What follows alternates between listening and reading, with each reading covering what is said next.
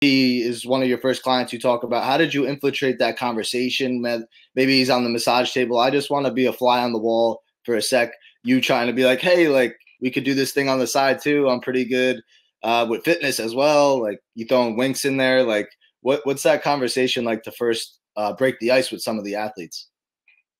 Anthony, by the way, you've got a good career coming up in broadcasting. when wrestling's all done in like 10 years, whenever that is, man, 50, whatever, you got a great career ahead of you. Thanks. That's the second compliment I got like that. So I'm excited. No, you're asking very inquisitive questions, and this is good because most people don't ask those questions because there's a story behind that. When I opened my business, number one, I didn't even know if I ever wanted a gym. I was still searching. I was 25 years old when I blew up my back, and I always wanted to be an NFL athlete. But I knew that when the doctor in France told me my career was over, I went down this journey, 5 years of trying to heal my own back pain without having surgery. I was hooked on Vicodin. I was really searching about how I could like do this without having surgery and find a new purpose in life. Because at the time I was 5 and competing against Coach Goodale and that stuff, I just wanted to be a pro athlete. That's what made me tick. But when that happened, I really had to go deep. And there were some really dark times during that time. My father had passed when I was just 20 years old, and that rocked my world. And when I was 25, that injury happened. And I was doing a lot of soul searching in my 20s. I didn't know it then, but looking back, it really was kind of like God working through me of like setting me up for what was to come. Because when I opened my business, not knowing I wanted to have a gym, it was like, hey, let me try this and see if it works. I had met this attractive girl in grad school. She was my future wife. I didn't go back to grad school until I was 27. And when I opened my gym just shy of being 30 years old, I opened it up. In the first 2 years, I trained anybody. I'm talking anyone. I mean, obese people with like everyone that walked in the door. I wanted to help them. I want to help them lose weight. I want to help them get out of pain. I was doing massage therapy and training, but I wasn't training pro athletes. I didn't have athletes. But this one day, this gal who was doing Pilates comes in. She says, hey, my husband has a bad back. Do you think you could help him? I said, absolutely. I would love to help him.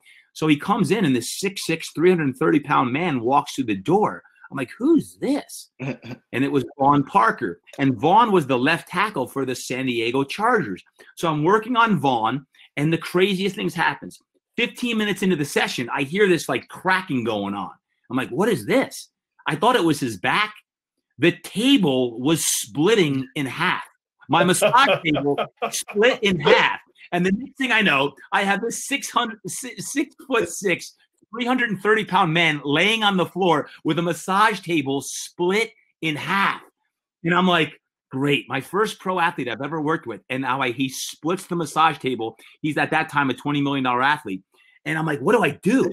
So it was my first shot. So I take off my shoes and I'm like, Vaughn, you okay? He's like, yeah. And I remember seeing the whites of his eyes look up at me, looking like, what just was that? I take off my shoes. I'm like, listen, I know Thai massage really good. And I start doing Thai massage on him. I didn't know how to do Thai massage. I watched one video. On Thai massage. And the next thing I know, I got my foot in his glutes and I'm doing all these things. And he's like, this is great. This is awesome. And I'm like totally like stretching him out. I'm sweating. He's like, this is the most amazing work I've ever received. I'm like, I don't know what I'm doing. But anyway, he's like, listen, the San Diego Chargers, they need a massage therapist after the games. Would you be interested in coming down? I said, absolutely. He hooked me up with the athletic trainer for the Chargers. Next thing I know, I'm doing all the post-game massage therapy on Mondays for all the Chargers. And it was during that time I first met Drew Brees. This was 2002. And I met LaDainian, and I met all the Chargers every day. Every Monday, I'm working with these guys. But what happened was the day after the season ended, or the week before the season ended, LaDainian comes up to me and says, hey, Todd, I understand you also do something called functional fitness. When the season's over, I'd like to call you and have you help me. I said, I'd be honored. I gave him my phone number. And the day after that season ended, it was his rookie year, he called me up on a Monday and said, I want to get training. I said, do you want to take a few weeks off? He said, no, I want to come in tomorrow. I'm like, holy sheesh, like this guy just finished the season yesterday. He's calling me today. He wants to come in tomorrow.